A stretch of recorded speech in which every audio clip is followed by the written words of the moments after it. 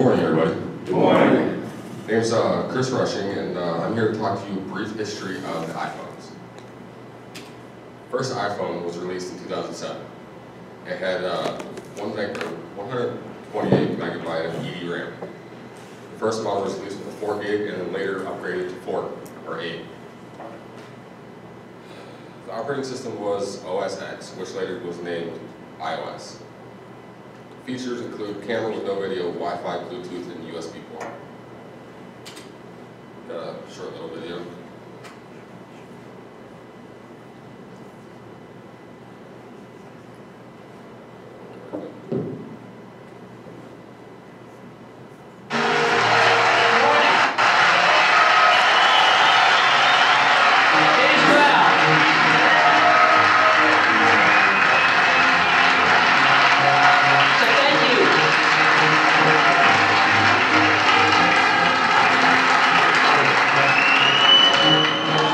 Thank you for coming. We're going to make some history together today.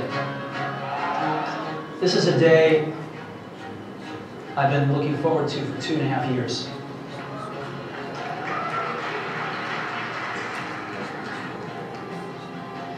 Every once in a while, a revolutionary product comes along that changes everything. And Apple has been, well, first of all, one's very fortunate if you get to work on just one of these in your career. Apple's been very fortunate. It's been able to introduce a few of these into the world. In 1984, we introduced the Macintosh.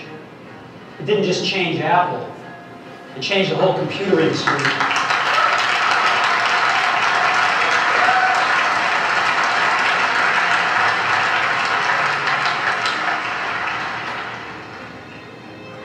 In 2001, we introduced the first iPhone. And it didn't just change the way we all listen to music. It changed the entire music industry. Well, today, we're introducing 3 revolutionary products of this class.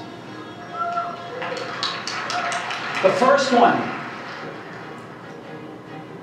is a widescreen iPod with touch controls.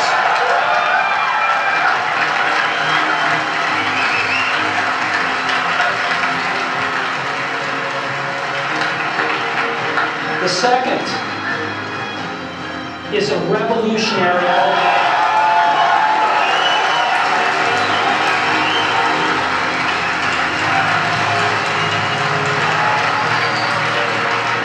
and the third is a breakthrough internet communications device.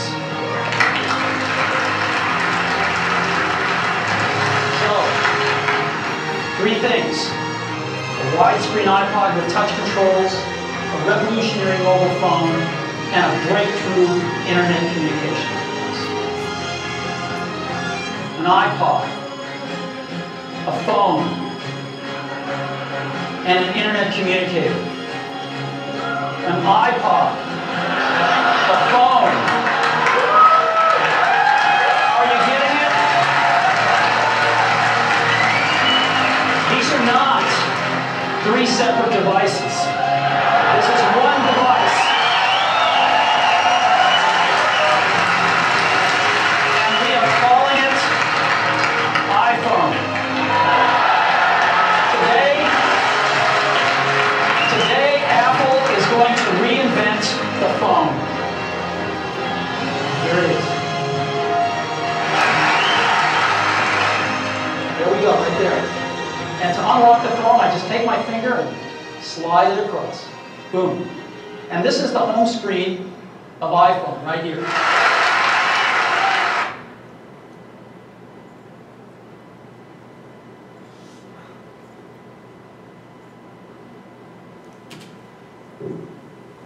This is what the 2G looked like when it first came out.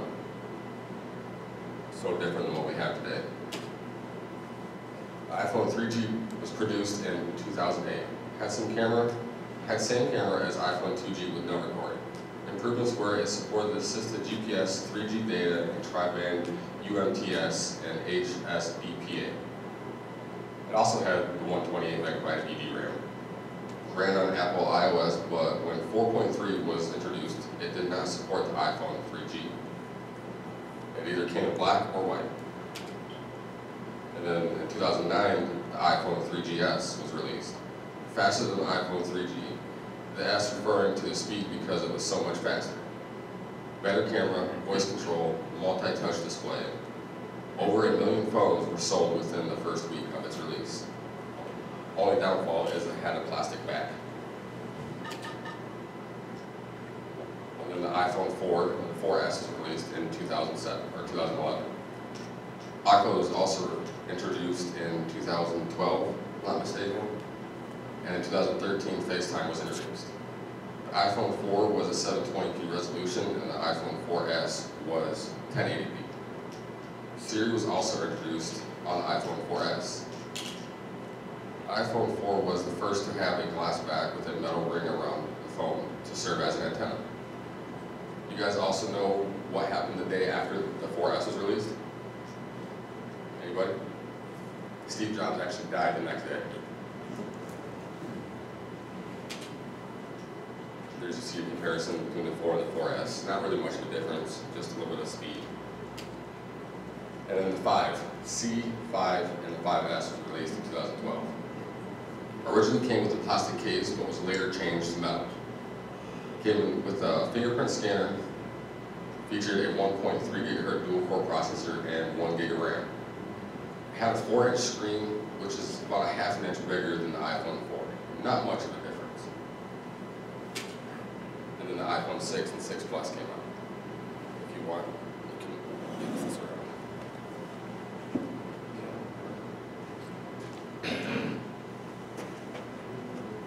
Don't lock me out of it, please.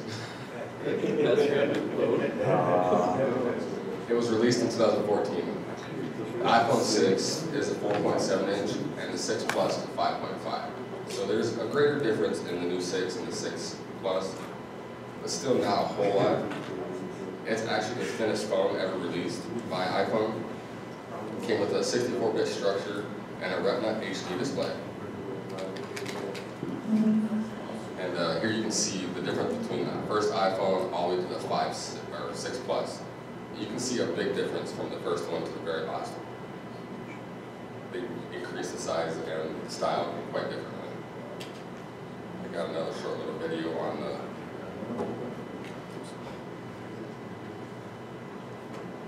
different speeds. Hey guys, Everything Apple Pro here, and in this video I'm bringing you a comparison of 10 iPhones. That's right, 10 iPhones from the newest iPhone 6 Plus, iPhone 6 down to the 5S, 5C, 5, 4S, 4, 3GS, 3G, and 2G. So this is every iPhone ever made, and I just want to show you how far Apple has progressed from the original iPhone 2G all the way to the newest 6 and 6 Plus. You may be surprised, every generation we see a little bit of a change, not something big, but over time we can look back through tests like these and actually see how far Apple has managed to progress. Now I've already done this twice, and it's really interesting to see how all of these iPhones stack up against each other in these tests. And it's not getting any easier. You know, with every iPhone release, that amount just keeps getting bigger and bigger. And I do need help, of course, so I do apologize for the number of hands in this video. But the first test we're going to do is a shutdown. In this test, I noticed there isn't much of a difference. Most of these devices now turn off, you know, almost instantaneously, especially the newer devices on iOS 8. Now it gets really interesting during the boot up test. And take note, the further right we go with these phones, the weaker they are. And it might surprise you which one boots up first. So there are a couple factors to consider. You know, the newer the operating system, the more features it has to boot. However, the older the device, the weaker it is. So that makes a really interesting mix when doing the startup test. All of these devices have been freshly restored on their newest firmware.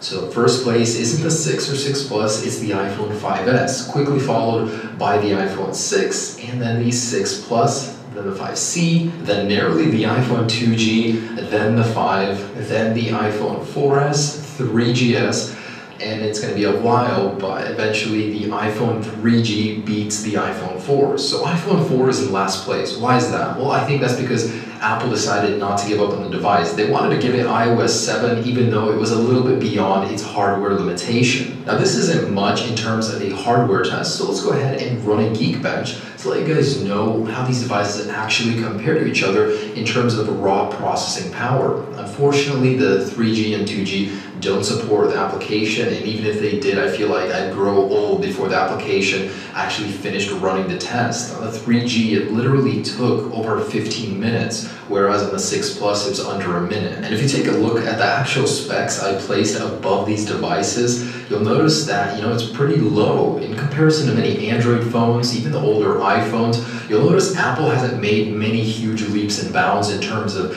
adding a lot of gigahertz and RAM to their devices, and that's for a very good reason, because Apple has always been great at optimizing their devices to run the latest stuff, the best graphic applications, stuff like that, without needing a lot of raw power. Just really good system optimization. Nothing surprising in the Geekbench results. We do see a slight increase in power for every single generation. Next, we're going to load Reddit.com, and the newer devices, they load it almost instantaneously thanks to the new JavaScript engine.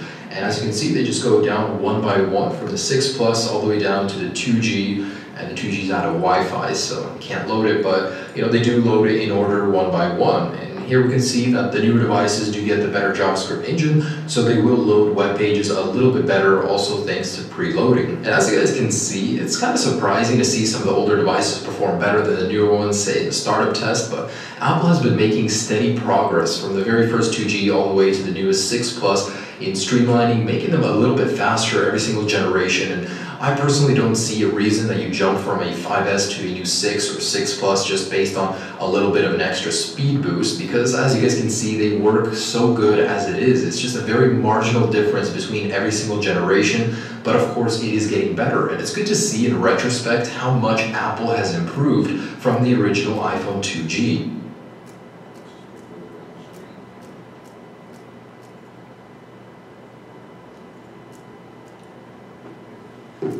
Now I would end my presentation.